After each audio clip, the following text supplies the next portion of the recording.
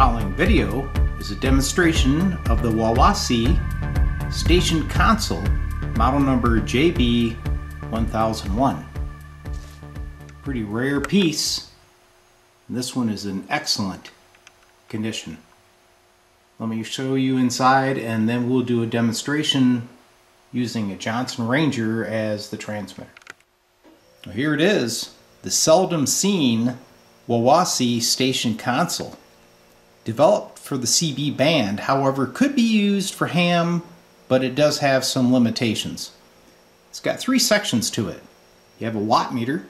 Its scales are 20, 200, or 2000 watts. And then you can go to the SWR position. You got your forward, reverse, and sensitivity pot.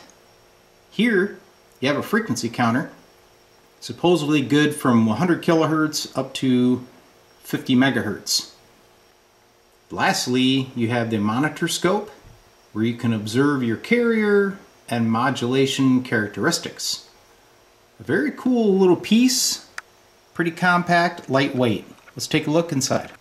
Alright, we're inside of the little station console.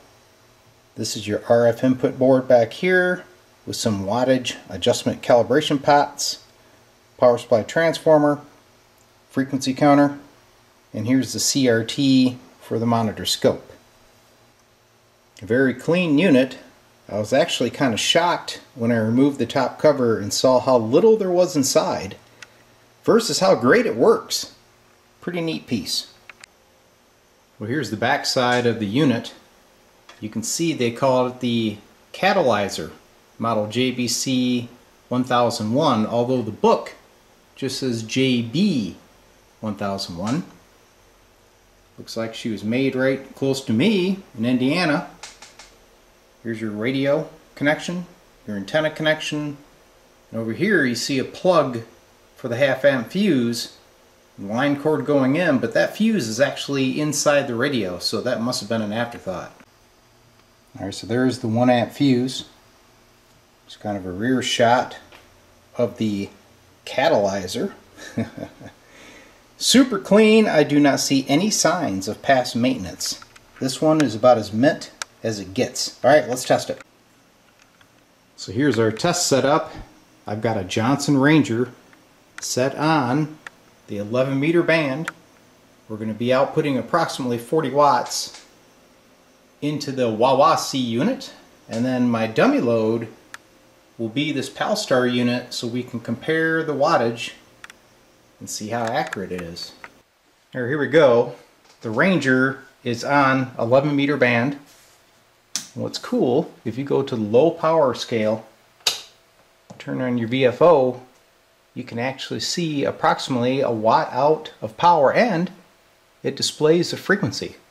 So if I wanted to be right on, say 27025, see, I can adjust my VFO and it tracks and updates pretty quickly. Nice little counter. I did compare this counter down on the 40 meter band. If you take a look at the specs, I'm going to put that up right now so you can see it. They say that it is good up to 50 megahertz, okay? But when they're showing the specifications, they're only talking about the counter. You look at the top of that picture, it says counter specs. It is not the specs on the watt meter.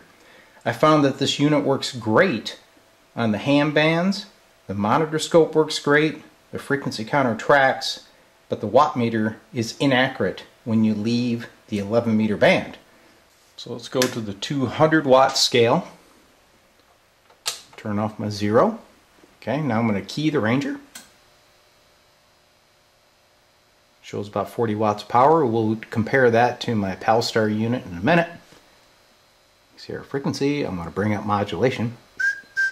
You take a look at the scope over there. She's a-working and getting lots of forward deflection on the watt meter. The Ranger's really talking. Alright, let's compare this watt meter to the other one and see how close they are. I'm just going to dead key. I turn the audio gain all the way down.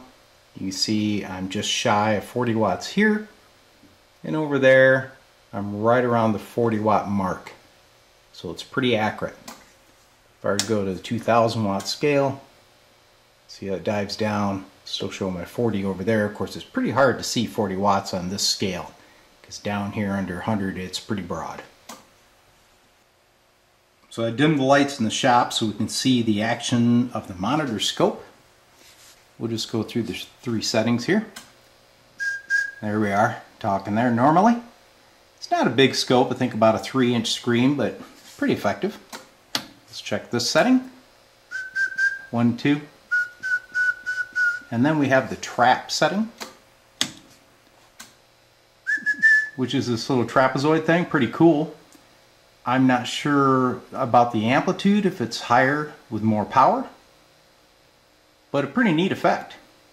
This thing appears to be 100% operational. So there you have it, a very cool demonstration of a very rare CB station monitor. The Wawasee Catalyzer.